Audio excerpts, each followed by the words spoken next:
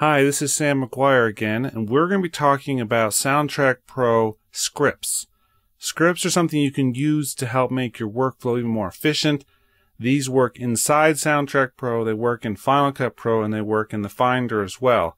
So we're going to explore just how to do this. So I've got a file all loaded up, and what we're going to do is at some point we need to decide what kind of processor to do on this. We're going to use an equalizer first. This allows us to change the frequency content. We're going to talk almost exclusively in hypotheticals today, meaning we're not necessarily going to talk about how to use the effects or in which cases to use which effects, but just how to use this scripting feature. So say that we find there's a curve we use a lot. This could be it right here to roll out some of the high frequency, to bring down some of the brightness, and it could be a little bit of a bass roll off as well, or a high pass filter, which allows us to get rid of some of the ultra low frequencies. So a combination like this. What we can do then is apply this to the file. It's going to apply it to the whole thing here. Once it's done, you'll see now it's rendering out the graphics. Once it's done with that, we can now take that curve and create a script from it. Of course, anytime we can come in here and change it, but let's create a script from this. And so what we're going to do is save as AppleScript. And this has a default folder, which we're going to leave it here. We're going to give this a name we need to remember it by, EQ. And this is really a low pass and a high pass. So we'll do low pass and a high pass. Now, if we're doing a lot of these, you want to come up with something a little bit more descriptive than even this, because that's pretty generic. But this will at least tell us for the moment that we're doing a low pass and a high pass. Let's click Save. And now a couple things happen. First of all, you saw I just saved that. Let's go into Final Cut for a moment. I can right-click on any audio on a sequence, send to Soundtrack Pro script, EQ, low pass, high pass. Choose this. It's actually going to take the file, open it up in Soundtrack Pro. It's going to render out those effects, which it's doing right now.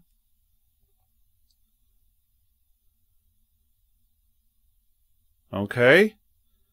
Once we're done, we should see a change visually. Decently long file, so it's taking just a moment to do it. And then it closes it. Doesn't even leave it open. Comes in here. Now that it's applied to this audio region in your Final Cut sequence. In fact, if we hadn't had the other thing in Soundtrack open, it would have just gone right back to Final Cut Pro. It does open up Soundtrack Pro to do that process, but you don't have to remember anything. You don't have to insert any effects. It'll do all the work and then close the file and then come in here and it'll save it as a Soundtrack Pro sent file. So now we could come back to send to Soundtrack Pro audio file project.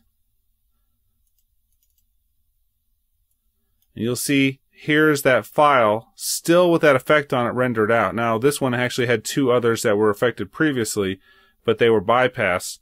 So they're not actually even in play at this point. But this one is actually live and processed. We can close this.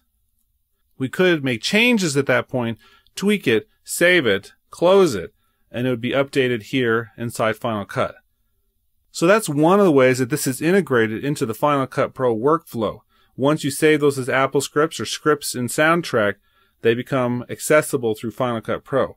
Now another really cool thing with this is even if you're not opening things up in Final Cut Pro, but you just want to do that outside of either one of these, open scripts folder. Let's open up another folder here. And we'll find just some random file.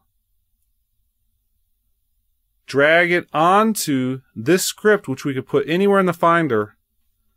And it's going to do the exact same thing.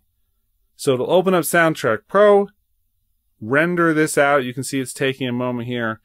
And so you can save all these on your desktop in a file someplace, drag audio files onto those, it will process them using an entire list of actions here. It can be EQ, some dynamics control.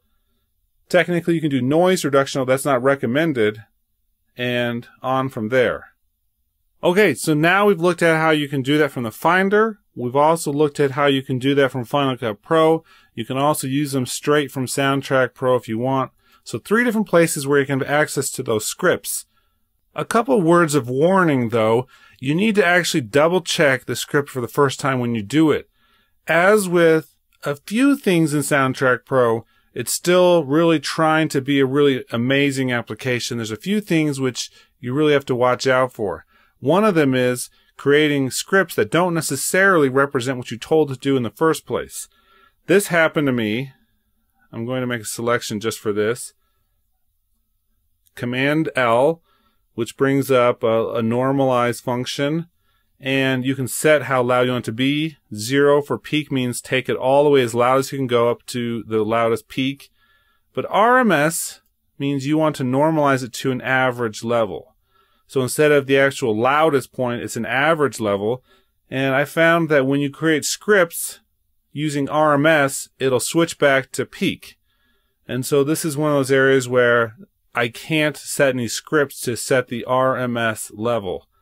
So that's one of the things you have to really be careful about. You have to test this out. I found that for the most part, how I'll use this for equalization, some different curves that I really find very useful.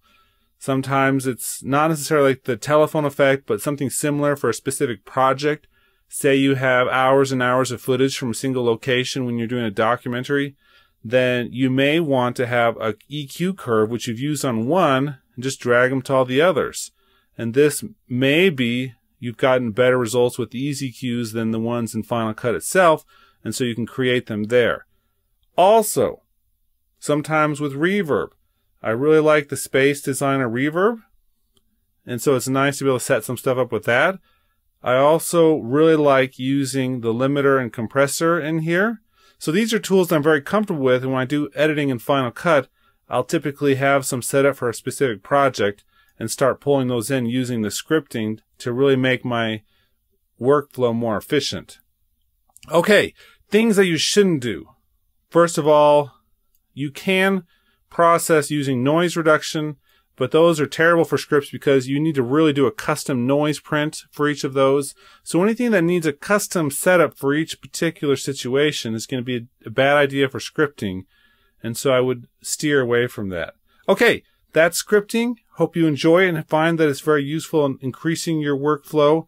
It does create a little setup time, but once you have it set up, it can be very useful.